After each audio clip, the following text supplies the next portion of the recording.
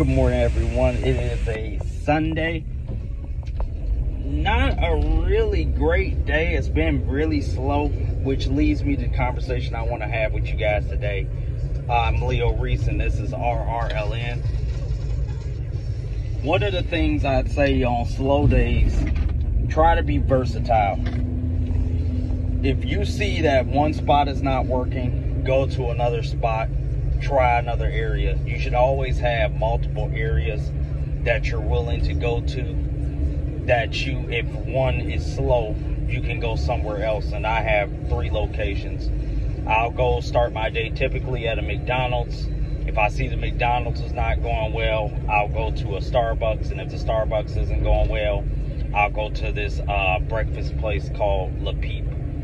And I'll try to stay in those locations if I see the day is not going too well.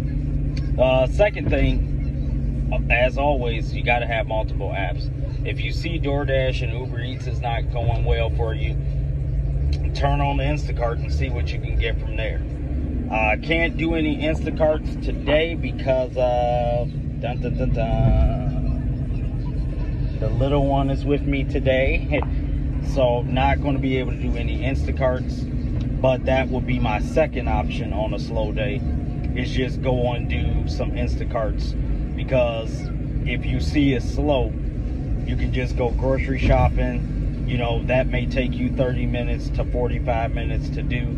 But you'll make good money.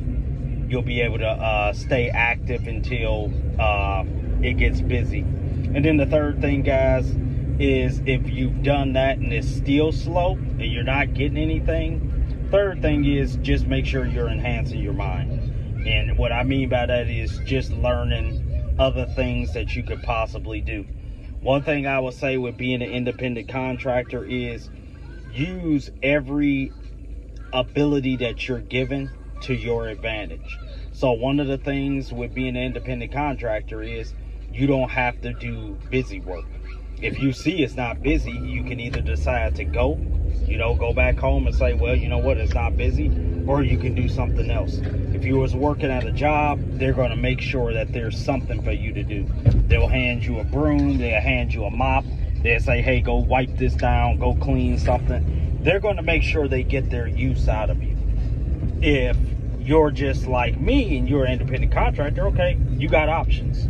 You know, you can just wait it out, or you can say, you know what, let me look up what is this stock doing, or what is this crypto doing, or, you know, I want to get into learn a little bit more about video editing, so I'm looking at that right now. So you've got options as opposed to just being idle or having to do busy work. So you've got a lot more options than most people that work a traditional job.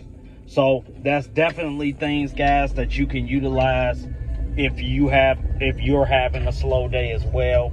Just thought I'd share that with you. You guys stay blessed, and I'll talk to you later.